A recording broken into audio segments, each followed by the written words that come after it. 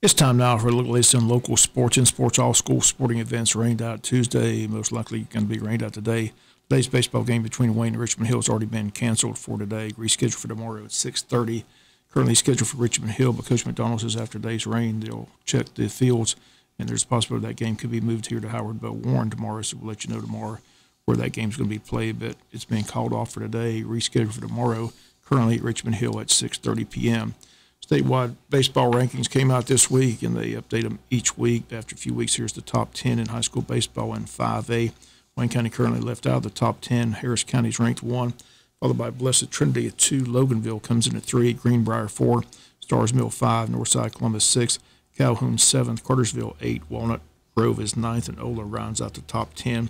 The Double-A state poll is interesting. They've got Vidalia ranked number 1. Lovett ranked number 2. Wayne County's beaten both those teams this season. Jeff Davis is ranked 9th in the Double-A poll. Wayne County's defeated them.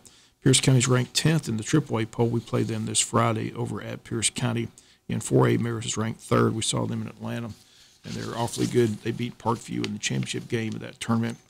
George Peach Classic, Parkview currently ranked 7th in 7A. And 6A, ranked number 1, of course, is the University of Beaufort. And the statewide ranking is updated every week. We're in the month of March. Soon the conference tournaments in basketball will be held, and March Madness will soon be underway. Some college games last night, some good ones in overtime. Georgia Tech defeated Duke 81-77. Ole Miss down Kentucky 70-62. Alabama over Auburn 70-58. Arkansas over South Carolina 101-73. And Illinois beat Michigan in the Big Ten 76-53. The Class 5A girls basketball state tournament got underway last night. Couple of games. Woodward moves into the Final Four. They defeated Southwest DeKalb 70-59. Dutchtown into the Final Four. They beat New Manchester 51-47. Other matchups today: Hiram against Forest Park, Loganville against Griffin.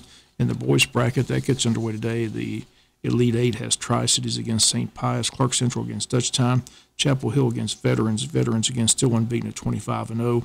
Eagles Landing and New Manchester, again, Veterans, the only team from our region left in the 5A basketball bracket.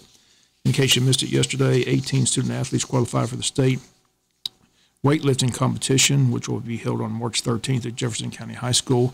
Following Wayne County athletes qualified: Cole Driggers, Tariq Holmes, James Odom, Chris Pittman, Quincy Herrera, Jar Ross, Elijah Jones, Matthew Fuller, Ben Gross, Gray Davis, Jaden Tippins, Maddox Murphy, Demetrius Everett, Jackson Tinsley, Peyton Williams, Antonio Reeves, and Antoine DeWeese, and Trevin Wallace. Trevin Wallace won his weight class at the qualifying meet, but again, they're all head to Jefferson County High School on March the 13th.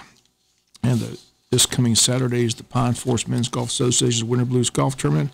And yesterday they said that event is a sold-out event for this Saturday. Again, it's a 3-person scramble, 27-hole one-day event. Again, a full field, 30-plus teams, 8:30 a.m. shotgun start. Lunch will be provided. Again, that event sold out for this Saturday. That's going to do it for latest in local sports.